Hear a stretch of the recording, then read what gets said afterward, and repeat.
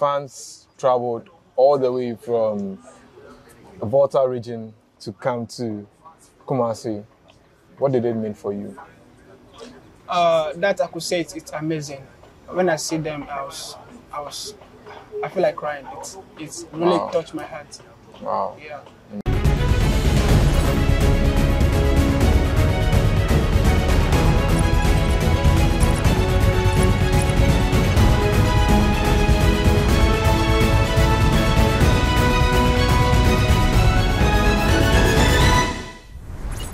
Welcome to Sports Check here on GhanaWeb TV. My name is Joseph Adamafio, and today I have the pleasure of interviewing one of Black Stars' new boys, Patrick Kpozo. Patrick, welcome to GhanaWeb TV. Yeah, thank you.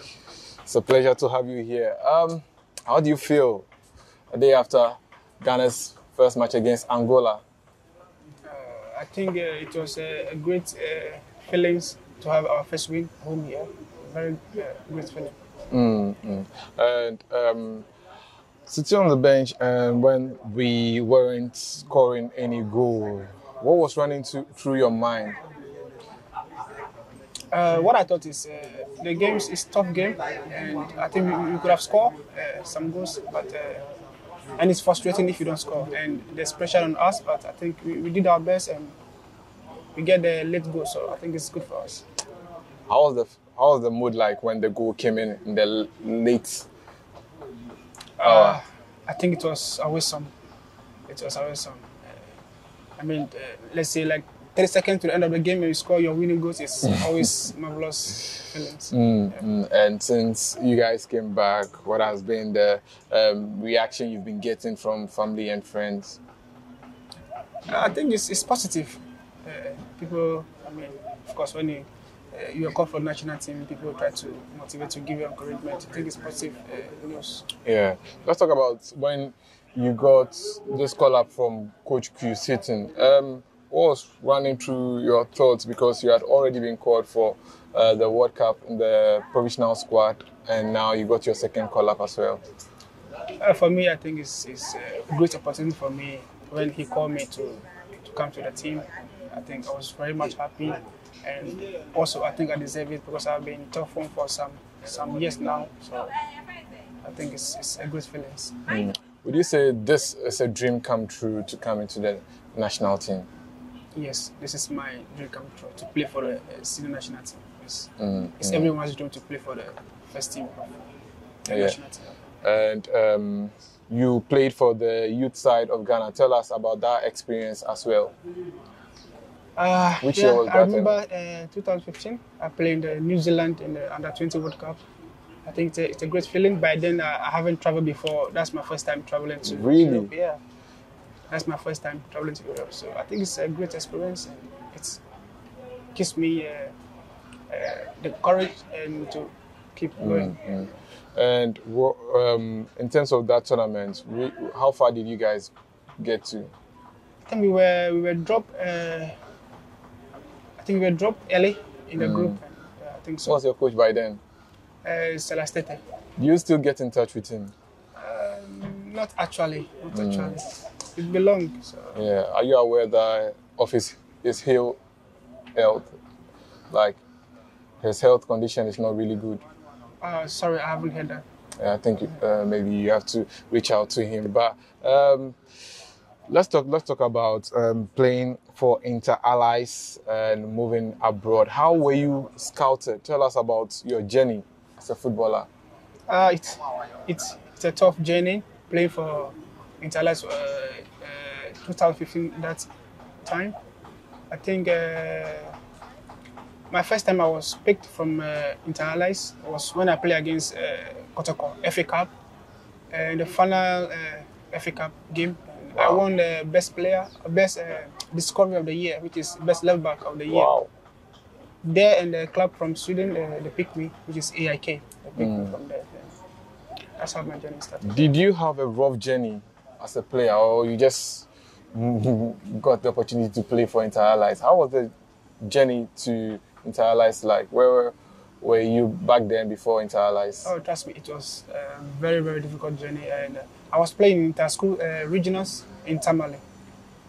Tamale? Yeah, inter-schools. Which school was that? I play for Spaco, which is Spaco in Volta region. Yeah. There and the entire saw me and they liked me. They want to take care of me, take me to school, and that's how I started. And back then, what was the struggles? Were you able to afford your equipment to buy socks, boots? No, I couldn't. But the boss of the club in Thailand, which is Umar and Rabi, they take care of all this for us. They buy football shoes, everything for us. Really? Oh, then that's impressive. So, in Thailand, you were with them for how many seasons before you moved abroad? I think 1.5 seasons. I played the senior side. I was playing the second division, and then the next season they promoted me to the senior side. The senior side, I think I played 7 games, or 8 or so. Really? Yeah. And you got your breakthrough move? Breakthrough, yeah. Some people play 4 years, 5 years without getting their breakthrough. How tough was it playing in the local league? Because a lot of people complain that the amount of money they make from their local league, their salary they earn, is just meager. Yeah, it's tough. It's tough playing the local league by then. But for me, I'm a hard worker, so I work hard, and I think that's what makes me move quickly from different clubs. Now, let's talk about your move abroad to AIK in the Swedish league. The first time you stepped down from the plane and you got to Sweden, what's running through your mind? Because you hear a lot of players tell their stories and they have interesting stories. What was yours like? Yeah, for me, when I moved from here straight away, in my head, I know where I'm coming from and where I'm going. So when I stepped down to Europe, which is Sweden, I made up my mind that I have to give all out, and I did that. So that's why put me where I am today.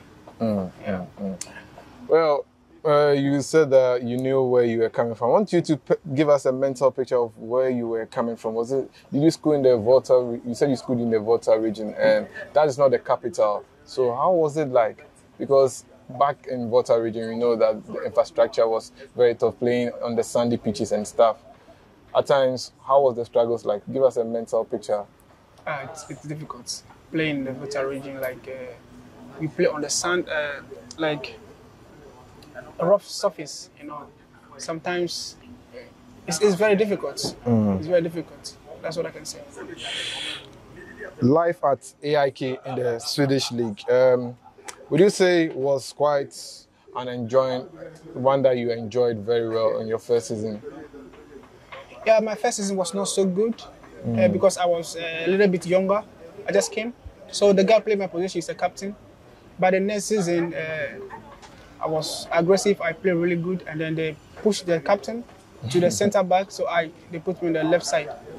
And from there, I got my breakthrough, and the same year, I got a contract from Granada, which is 2017 or 18. But I couldn't go because of misunderstanding between my agent and AIK. Oh, okay. Yeah, so I think since then it really affected me a little bit. The next year I couldn't play because of this, because Granada it was a big club. Oh. Yeah, it affected me because of misunderstanding between my agent and AIK. But since then, life has been tough, a little bit good. Well, you are watching Sports Check here on GhanaWeb TV. My name is Joseph Adamafio. We're taking a short break, and when we return, we continue with the conversation.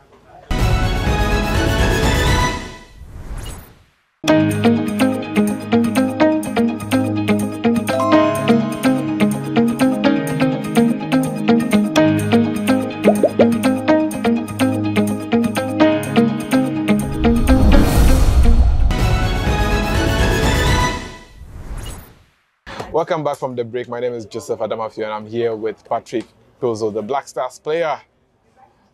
Patrick, you were talking about life in Sweden, and whilst you were at AIK, you went on 2 loan spells. Give us an experience about that. What inspired that loan moves? The only reason I got to the loan is when I got the contract from Granada, I couldn't go. By then, I was naive, I was young. But I also want to move to a bigger club, which is when I couldn't go. It affected me a little bit. I couldn't focus for maybe some months. So AIK was like, okay, we need to send it on loan. Yeah. And I'm so lucky that this coach, Graham Potter, which is coaching... you don't mean it? Yeah, he's my coach, which is coaching Chelsea now.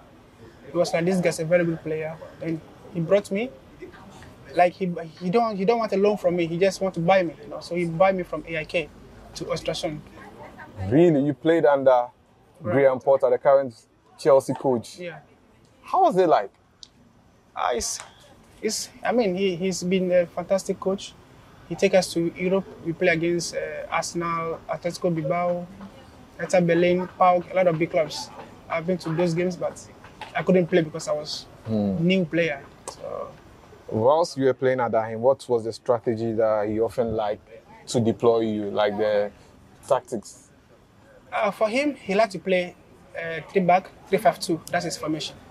He liked the wings to always. Yeah, and if you're not fit, you cannot play on his team. Yeah. But he's gonna make it clear to you that if you can't go like this and defend good, you're not playing. Really? Yeah.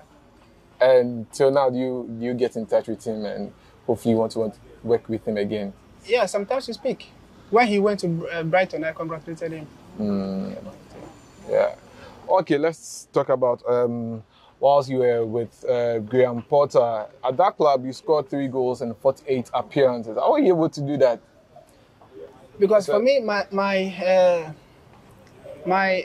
do I say? My reposition, like where I love most is like wing back, which is 3-5-2. I love to. For me, I just love to. When you're playing right back and I'm playing left back, I kill you. I just go. That's why I was able to score goals. Then from there, you went on another loan spell at IFK where you scored 6 goals. And within a short span, you have a taste, you have a good eye for scoring goals. Yeah, that's the only reason is because when I play like a wing back, I score goals. Yeah, I score goals because I run a lot. I disturb my defenders a lot. Really? Yeah. Have you ever met a tough opponent that you realize that this attacker or winger is giving me a tough time on the pitch? Yes, I did last year, which is Russo Sider. Which player was that? I can't remember the player name. It was really tough. Really tough. Really? Yeah. I think I met, is it Silva? Not Silva. I met a lot of players. And that will also say that player was really tough on you. Really tough. From Sweden, you decided to move to Moldova. Why the decision to move from Sweden to Moldova? Actually, when I was playing in Sweden, I got a lot of offers from clubs, but Sheriff was one of the favorites, which is they play in Champions League and Europa League. So I think it's a good opportunity for me to get this chance because every year they play Champions League or Europa League. That's why I moved to. You said you got a number of opportunities. You realized that they were playing in the Champions League. But what did the coach at FC Sheriff Tiraspol tell you before joining them? When he called me, he was like, I'm a very interesting player. He'd like to work with me. What do I need? And I tell him what I need, and we got along. Edmond Ado was there at FC Sheriff Tiraspol. Did you have conversations with him before you joined the club? No, actually, but I had a conversation with another player, which is Basit. Okay. He's a striker. And he speaks good about the club to me. And he also influenced me to come to Sheriff, actually. Okay, you came to Sheriff Tiraspol and you become a regular in their starting lineup. Tell us about the journey in the Moldovan League. Has it been tough or? Yeah, it's been tough. When I arrived first, the guy playing the position, the left back, he's been consistent playing Champions League every year. But I think in the league, it was like he's injured, he cannot play. So when the coach gave me the chance, that's it. He never play again. Wow. Yeah. So now he never play. And since then, how do you feel playing week in, week out in the league? It's been good. I'm a core member of the team, and sometimes I don't play the league. Coach don't play me in the league. He always play me the important games. Really? Yeah. Wow, that's very nice, and to see how important you are to the club. Now, let's look at the Europa League, where you guys were pitted against Manchester United. What was running through your thoughts? Now you are a regular player, you are playing for Sheriff, you are going to meet Manchester United in the Europa League, double header. For me, I think it's normal. The only feelings I have before the game was when it came to the news that me and Anthony, people were talking about Anthony's gonna kill me. There are a lot of news coming up that he's gonna kill me because in the first round, when they came to our home, he couldn't play his best out. But when we went to London, people was like, he's gonna kill me. This guy's nobody. And by that night, I couldn't sleep because of the news flying UK everywhere. Really? Yeah. I think. Did that motivate you? It motivates me a lot, but it makes me scared. My name is in the news everywhere. Patrick Kpozo, Anthony, Patrick Kpozo. And even that game, I showed to them that, who are you? One fan channel. Damn it. A lot of people were talking about your performance in the game against Manchester United very well. I remember where I was when I watched the match. People were asking, who is this guy? Kpozo. I'm like, you guys don't know about Patrick Kpozo. And people said you placed Anthony in your pocket because they couldn't find Anthony in that match and all that. But tell us, playing at the Old Trafford, such a big stadium. I think it's a good feeling as well. It's not only the Old Trafford. I've gone to Arsenal before. I've seen the fans, and I've played against Riverside, which is also big. A lot of fans. You cannot hear anything. So I think it's normal for me. It's normal for me. Let's talk about random questions. And what do you make of Inter? The club you played before is currently in the lower tier of the Ghana League. They are no more in the Premiership. Yeah, I think it's bad to hear that, but I think we cannot do anything about that. The only thing they have to do is focus and come back stronger. Yeah, that's all I can say to them. When you heard the news of the unfortunate scandal that occurred about 2 seasons ago, did you ever believe it? Of course, I do. I do believe it. And I spoke to the Omar as well. He told me the same thing. So, and he also said they cannot do anything. So they have to go down and come back again.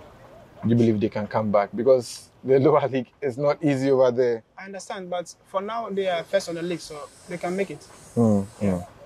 Now, let's look at players you look up to whilst growing up. Who was the player that you looked up to whilst growing up? Actually, Marcelo. It's my... Marcelo? Yeah. It's my idol. Well, what about Marcelo do you like the most? He has good eye for giving silky crosses. His overlapping runs are also good. What in particular do you pick from him? For me, his passes and overlapping and his crosses it inspires me. But his defending, I don't... I have my own personal defending, so... Wow. Yeah, and in terms of defending, maybe aside Marcelo, who do you pick one or two tricks from? Yeah, actually, Davies. Davies? Yeah. The Dutch player? Bayern. Oh, you mean Alfonso? Yeah. Alfonso Davies. Yeah. Okay, I get that.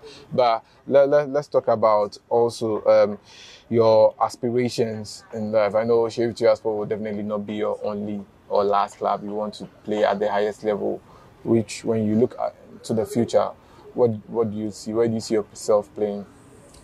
For me, I think I could play in the Premier League as well, or top clubs in Europe. Yeah. Because I have all the qualities to do that. And do you see that maybe in the next couple of seasons, maybe 2 or 3 seasons, you'll be there? I think so. Really? I think so. Okay, coming back to the Black Stars, the moment you were named in the provisional squad by Coach Otuado, definitely I'm sure that you'll be working on your fitness level and to improve on your performance and all that. But when the final squad came and you were not there, were you disappointed that you didn't make the World Cup squad? Yes, of course. It's every player's target to be in the World Cup. But of course, if you're not in the final list, you'll be disappointed. But you cannot do anything about it. The only thing you have to do is come back and work harder, and maybe the next one, maybe it could be inside. Yeah. Looking at the Black Stars, your position, the left back position, there are players there. You have Gideon Mensah, you have Babaramba. It's competitive. How are you going to make sure that you cement that role as yours? For me, I don't care about anybody's how he play, or for me, I only care about my abilities and waiting for my chance. When I got my chance, the whole Ghanaians will see if I deserve it or not. Yeah. Yesterday, when the Black Stars played, or on Thursday when the Black Stars played, fans traveled all the way from the Volta region to come to Kumasi. What did it mean for you? That I could say it's amazing. When I see them, I feel like crying. It's really touched my heart. Wow. Yeah. Were you aware? Did they tell you were going to do something like that? No, I was not aware. Actually, I was not aware. Before the game, like around 10 o'clock, they start sending pictures that they are here to support me. It's really amazing. And life at Aflao, said you are the second star to come from there, aside Willie Kluche. Do you feel humbled by that? I feel humbled. What would you like to tell your people? I would like to tell them that they should keep supporting me, and I promise I will not let them down. I'll make sure that I'll raise the name Aflao higher. And lastly, who's your favorite musician in Ghana? Musician. I have a lot, all of them. I listen to all the musicians. And in terms of your favorite food, what's the go-to food for you before matches? For match, rice, I think. Rice with sauce. With sauce. Chicken. Yeah, chicken. And how do you prepare for matches? Do you listen to music or read? How do you prepare for matches? Actually, I always listen to music. I have my this Bluetooth big speaker that I always play in my room to motivate me to be in the mood for the game. Okay, before we go, I'm sure definitely there are young players looking up to you who definitely are growing up from Volta region, want to be in the position that you are. What would you like to tell them as word of encouragement not to give up? Yeah, what I would like to tell them is they should never give up. When they focus on playing football, they should focus on playing football. And they should keep working hard and they will see the results. Thank you very much, Patrick. Thank you. It was a pleasure interviewing you. You're welcome. Well, that will be it for Sports Check here on GhanaWeb TV. My name is Joseph Adamafio, and I interviewed Patrick Kpozo, the Black Stars left back who plays for Sheriff Tiraspol. Thanks for watching. Until then, see you in the next one.